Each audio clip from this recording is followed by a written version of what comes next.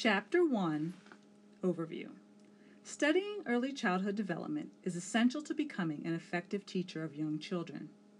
This chapter focuses on the definition of early childhood development within the larger context of human development. Important differences between quantitative and qualitative development are discussed and examples are provided. The rationale for a strong understanding of child development is presented. The critical connections between understanding how young children develop and the teacher's role in guiding interactions with children, planning and implementing curriculum, observing and identifying individual needs of children, appreciating diversity, and shaping child advocacy and public policy are discussed.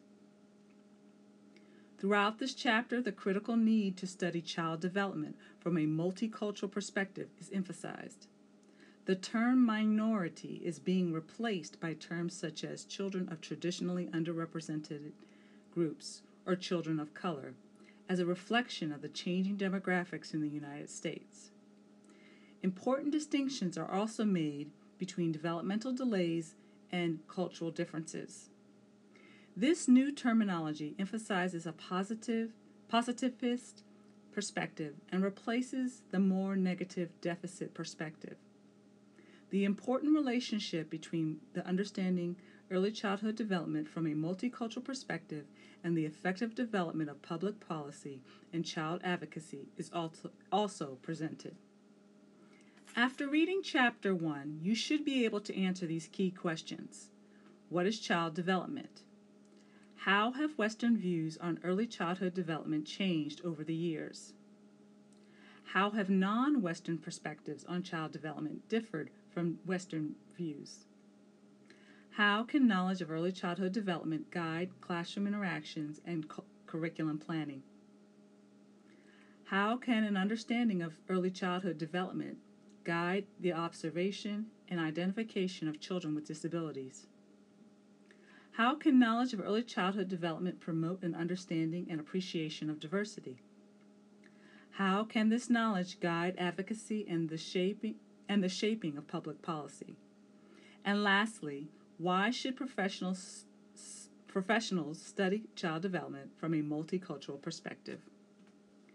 There are also 5 critical concepts discussed during the chapter. Critical concept number 1. Development is defined as the process by which humans change as they grow older. This change is not just quantitative in nature. Humans do not just acquire more knowledge and ability, but change qualitatively as well.